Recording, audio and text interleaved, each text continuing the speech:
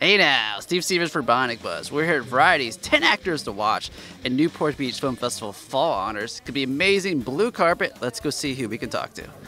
So here at Bionic Buzz, we're all about people's passions. Tell us where your passion for acting came. My passion for acting actually came from my brothers and sisters. I come from a family of 7, so being the second youngest, I looked up to a lot of them, and we all did theater when we were younger, and they grew out of it. Actually, my brother was an actor for a very long time afterwards, and then I sort of stuck with it, and I love telling stories, and I love performing, and now I love telling stories in different ways. I'm a filmmaker myself, and so we just did a short film back in May, and I filmed the whole thing, and that was definitely an experience that it's called The Dead Leaf Butterfly. It's a short film, but it was super fun to do, and I never done the cinematography on anything before, so it was fun to be behind the camera. So yeah, hopefully I could do that more. Any other upcoming projects besides that one?